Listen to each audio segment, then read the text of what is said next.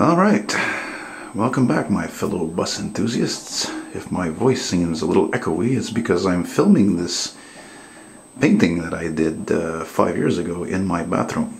And why is that? It's because for some reason in my apartment this seems to be where the brightest light is, and since I'm filming this with my Canon digital camera, it seems to be very effective in filming things, except for in darker areas.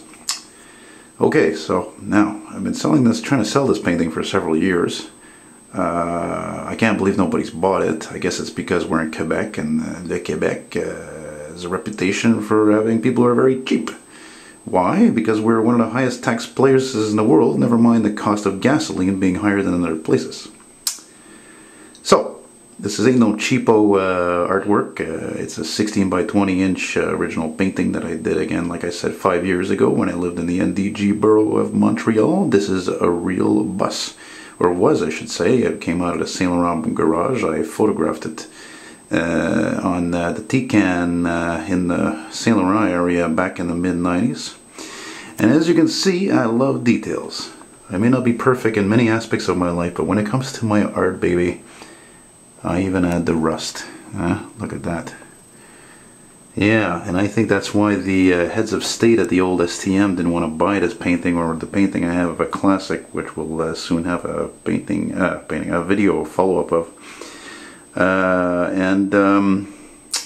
Yeah, let me just show you here that this is the real McCoy here. Okay, see, that's a real painting. It's not trying to sell a fugazi here, you know. If you don't know what a fugazi is, then you never saw Donnie Brasco, or you're not Italian. And don't ask me what year this baby is. You know, as you know, Montreal has often had a weird system when it comes to numbering their buses. It's not like 2603 or 7757. It's mind you, when it comes to the classics, though, I mean, yeah, the numbers are relevant in terms of the 89 models and up. So that's it, man. This ain't no cheapo thing. I mean, I want like $300 for this thing, you know, and you can see why. I mean, this ain't I don't cut corners here, right? This is serious. This is one of the best paintings I ever did, and I've done like hundreds more drawings than I ever did paintings. More to come on that, anyway.